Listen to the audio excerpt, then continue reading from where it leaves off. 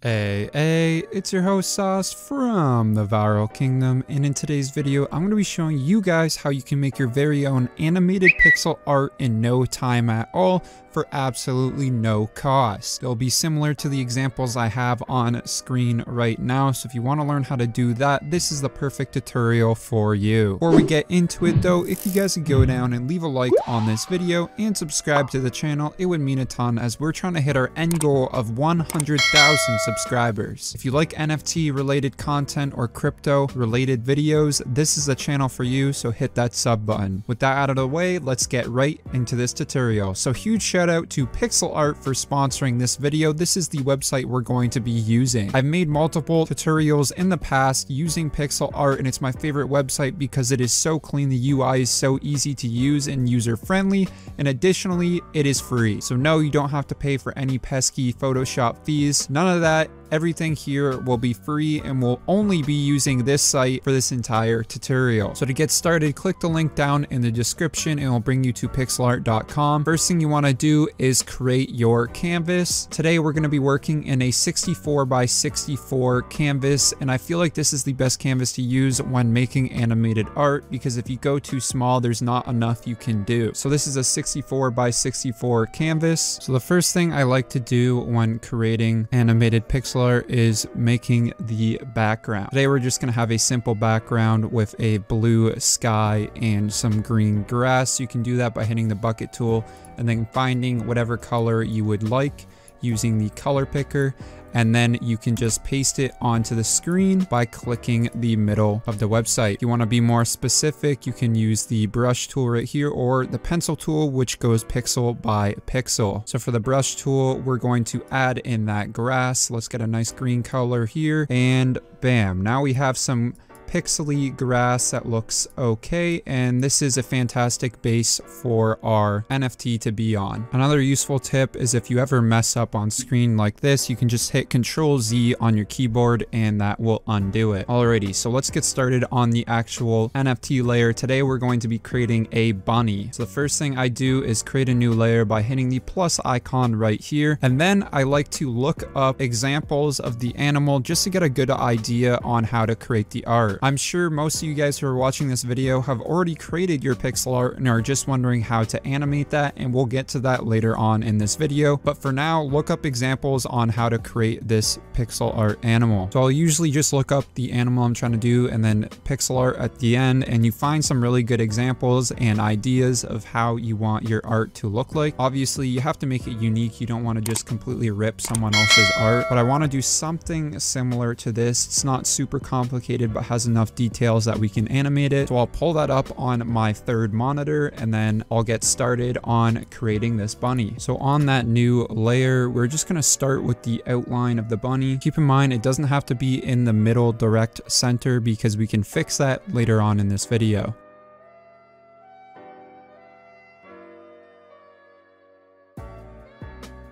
Now, a really awesome addition that Pixel Art has is that you only have to create the one half of your NFT. So what you want to do is go and hit the select tool right here by hitting S on your keyboard or clicking right there and then dragging over your pixels. Make sure you're on the correct layer. Hit Ctrl C on your keyboard and then Ctrl V, and it will paste this right here. The next thing you want to do is go to Tool and then flip vertical. And as you can see, it's a flipped version of what you originally made. Then all you have to do is slide it in place and bam, there you go. That is how you get a symmetrical side in 1 second. And that way you save a ton of time and don't have to redraw the entire side all over again. Also, something you can do is use the bucket tool to fill in spaces very fast. So let's say I want to fill in this blue spot where the bunny fur is supposed to be, and I want to get like a nice little pinky white color like so. You just hit the bucket tool and it fills everything in. Alrighty, so the next thing I like to do in my pixel art is add some shadows to the art itself. This is incredibly easy to do. Just hit the lighten/darken tool, set your strength to 0.2, and then you just want to do the outside layer of the art collection that you have. It's important when you do it, you don't wrap around the edges. Like you see right here, I'm not going to hit this pixel right here. It just looks a lot cleaner if you do it without wrapping. That's just my personal opinion though, and if you want to do it, you can. Art is very subjective and everyone has different styles, but that's just personally how I do it. Alrighty, then you want to set the strength to 0.1 and do the exact same thing. As you can see, those shadows look really clean. We can add some to the feet as well. Alrighty, so the next thing we're going to do is actually center this, because as you can see, my art is towards the left and I don't want that. I want it to be in the direct center. So I'm just going to click the select tool right here. That's going to select everything. So I can just hit the move tool right here.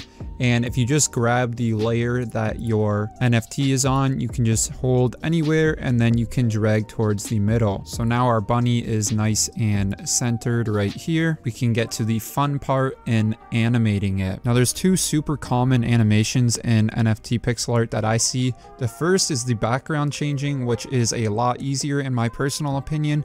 And the second is actually moving the character itself, which is also relatively easy. I'll first show you guys how to do the background since it's a lot easier to do. So we're going to animate this background so that the sun rises and then it turns night and then the sun rises again, basically in a loop like that. So I'm actually going to hide my character NFT really quickly by hitting the sidebar and tapping that, and now we only see the background. To make this animation easier, I'm going to create more than one layer.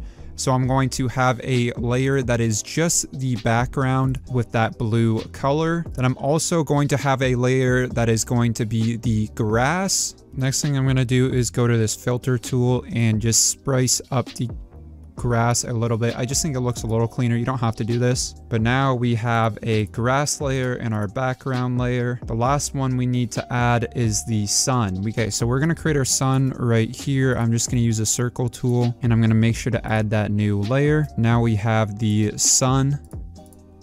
And I'm going to drag this layer below here by hitting the move layer down. Now we have the sun and it's below the grass. And basically it's going to move up, and then when it moves up, the sky is going to turn dark. Alrighty, so let's start this animation. The first thing you want to do is go to the bottom and hit add frame. This is going to be our default frame right here. Then we're going to want to delete that white frame and then hit copy frame. Then we're going to drag this sun up, and then we're going to copy the frame again. We're going to keep dragging this sun up, and then we're going to copy frame again. And I'm sure by now you guys understand what I'm doing.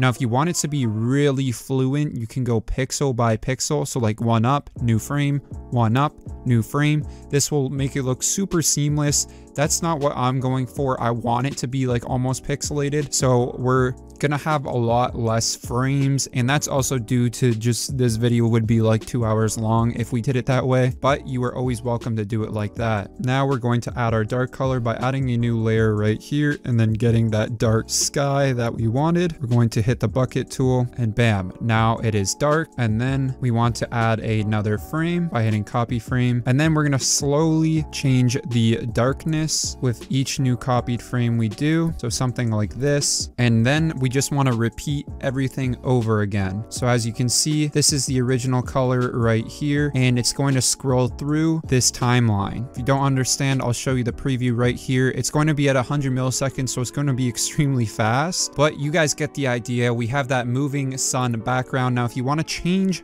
the speed, all you have to do is click the 100 milliseconds, and I think like around 250 is usually a good millisecond time. So we'll change all of them to 250 apart from the black sky, which I'm going to keep at like 500 just so it's dark for a little bit longer.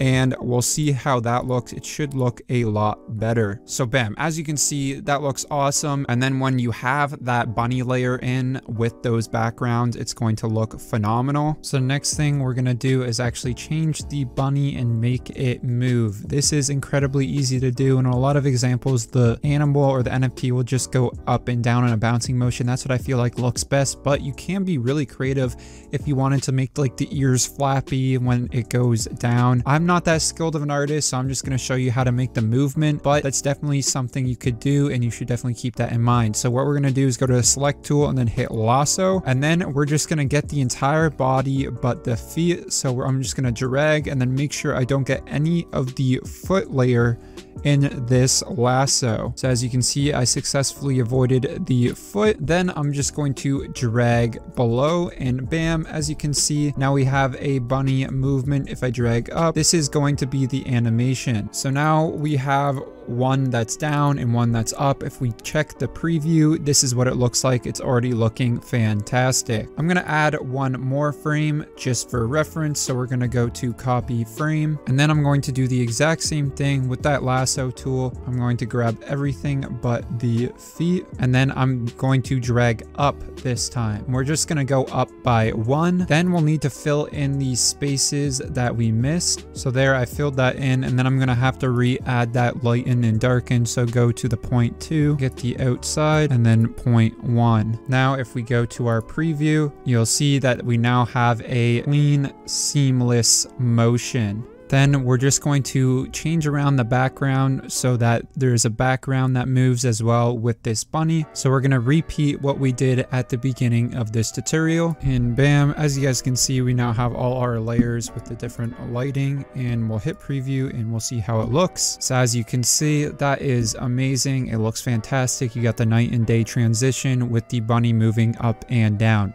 Like I said, you can do a lot more variation by changing the bunny ears or even changing like the bunny mittens. Obviously, your example probably won't be a bunny. It's whatever creative idea that you had, but hopefully this tutorial helps you out and you understand the process now on animating a pixel art NFT. Well guys, that's going to conclude the video for me. If you enjoyed this tutorial, make sure to subscribe to the channel to keep up to date with all the latest and greatest NFT content. Also, leave a like on this video. Check out Pixel Art. I'm sure you guys already have, and peace. See you guys later.